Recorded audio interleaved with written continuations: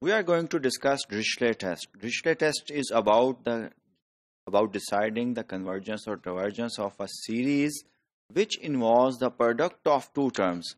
Let's say an and bn. There are so many series in analysis जो कि इस form में लिखी जा सकती हैं, जो कि आज हम रिजल्ट डिस्कस करेंगे कि सुमेशन an एंड bn दो nth टर्म्स जो हैं वो प्रोडक्ट हो रही हो आपस में. तो हमने डिसाइड कर पहली बात ये होगी कि हमने डिसाइड किस तरह करना है कि an किस सीरीज को लेना है और bn किस सीरीज को लेना है.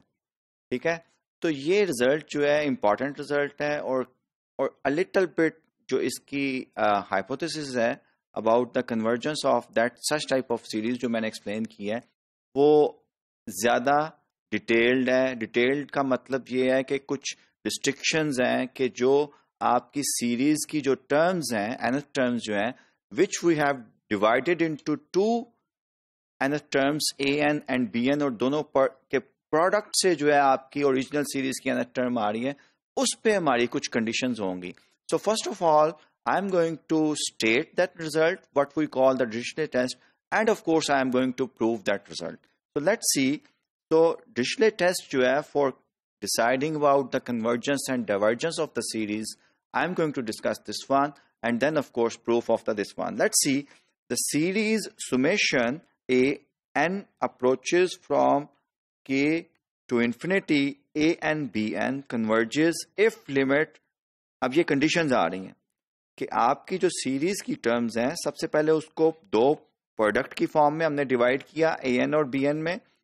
अब ये an जो है limit n approaches to infinity an 0 and further more summation absolute value of an plus 1 minus an less than infinity. It means कि ये जो सीरीज है ये एब्सोल्यूटली कन्वर्जेंट है. an plus 1 minus an, this series is absolutely convergent. इसका ये मतलब है. फर्दर मोर ये तो an के बारे में हमने रिस्ट्रिक्शंस लगा दी कि nth टर्म जो है when n approaches to infinity should be 0 और ये सीरीज जो है ये एब्सोल्युटली कन्वर्जेंट है. Now come the restriction about the bn. अगर bn इस तरह की टर्म है कि such that bk plus 1 plus so on and so forth bn less than or equal to m for some constant m whenever n is greater than or equal to k, then we can conclude that this series is convergent and we call that test or result Dirichlet's test. Let's prove this one. इसका proof अब किस तरह करेंगे? Of course, I am going to consider the sequence of partial sum of that series. और sequence of partial sum क्या होता है ये हमें पता है. a k bk plus ak plus 1 bk plus 1 plus so on and so forth bn an. This is the sequence of partial sum जो कि मैं डिस्कस करूंगा. लेकिन before discussing that sequence of partial sum, let me define something. We define bn equals bk plus 1 so on and so forth up to bn whenever n is greater than or equals to k. And consider the partial sum of this series जो कि मैंने आपको पहले ही कहा था a and bn. Now let's see कि आपका जो bk plus 1 जो है bk plus 1 by defining this one, इसको मैं bk plus 1 को लिख सकता हूं. क्या लिख सकता हूं? bn equals bn minus 1. It means I can write bk plus 1 equals b capital B जो कि मैंने ये डिफाइन किया हुआ है k plus 1 minus b of k और b of k मैंने small b of k के इक्वली लिया हुआ है. तो this is in fact b of k और bk plus 1 क्या बनेगा? b of k plus bk plus 1. तो b of k plus bk plus 1 b of k से कैंसिल हो जाएगा. सो inequality holds. So each term in my sequence of partial some bk को मैंने capital bk कह दिया. bk plus 1 को मैं रिप्लेस करूंगा इससे सीक्वेंस ऑफ पार्शियल सम से bk plus 1 minus capital bk से. नेक्स्ट bk plus 2 होगा. bk plus 2 को मैं रिप्लेस करूंगा capital bk plus 2 minus bk plus 1.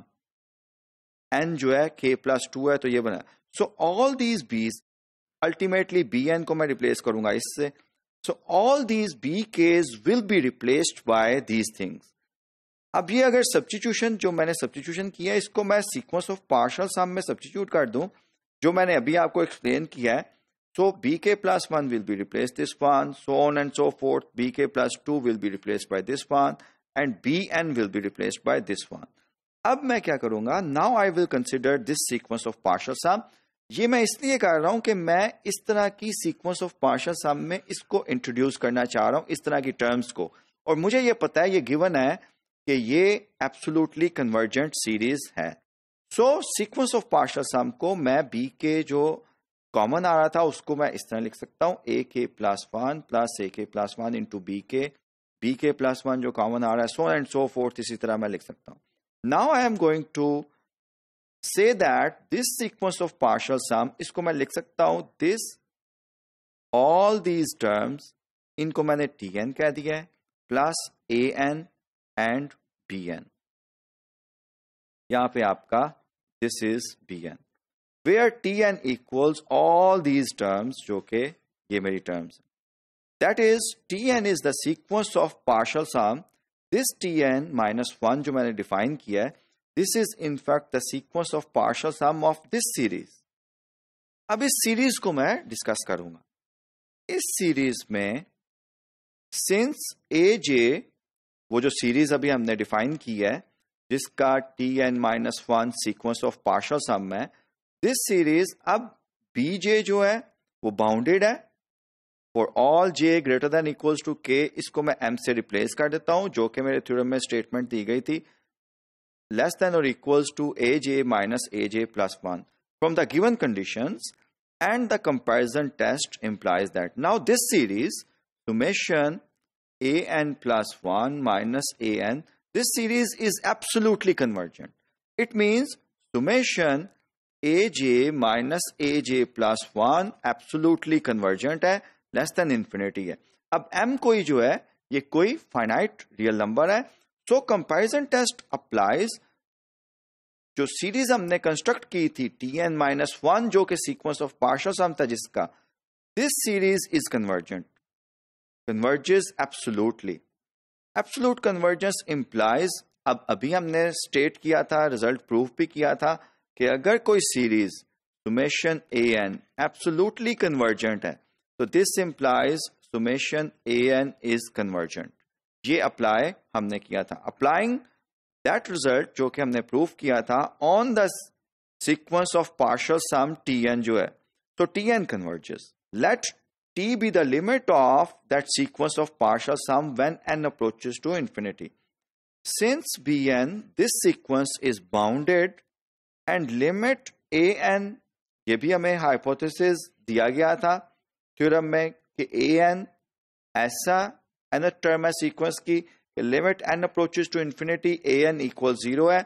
We can infer from 3 that limit N approaches to infinity S N जो कि sequence of partial सम था A N B N का N greater than equals to के equals limit N approaches to T N minus one, जो कि हमने एक नया sequence of partial some introduce किया था, limit N approaches to infinity A N B N.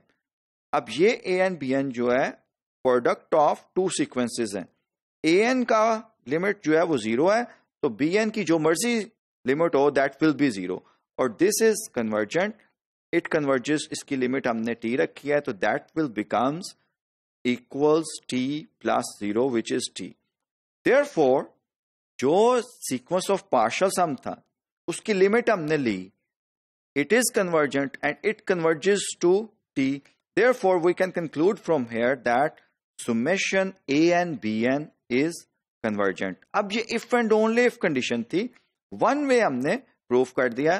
In fact, Dirichlet test जो है वो हमने sequence of partial sums लेके हमने प्रूफ कर दिया है कि ये जो है with the given conditions जो कि क्या थी, limit n approaches to infinity a n equals 0 और A N plus one minus A N, ये जो सीरीज बन रही है ये एब्सोल्युटली कन्वर्जेंट है. और बी एन जो आपके सीरीज हैं बी के प्लस वन, बी के से स्टार्ट होके बी के plus one, so and so fourth, उनकी एब्सोल्यूट वैल्यू जो है ये लेस देन m है, विच मीन्स के बी एन जो सीक्वेंस है इट इज बाउंडेड. ठीक है, अंडर दीज अजम्पशंस हमने साबित किया है कि सीरीज जिसकी nth टर्म्स जो है प्रोडक्ट ऑफ टू टर्म्स होंगी दैट इज कन्वर्जेंट.